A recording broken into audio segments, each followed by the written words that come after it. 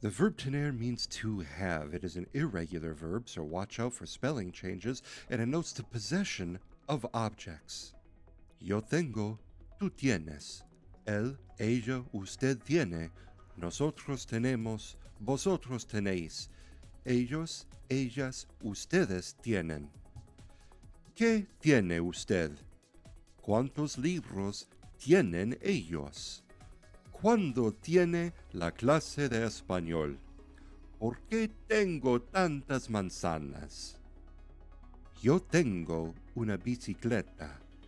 Ella tiene una clase de español. Nosotros tenemos una cita. Ellos tienen un plan. Don't forget that tener is an irregular verb, so there will be spelling changes in the verb conjugations and indicates possession.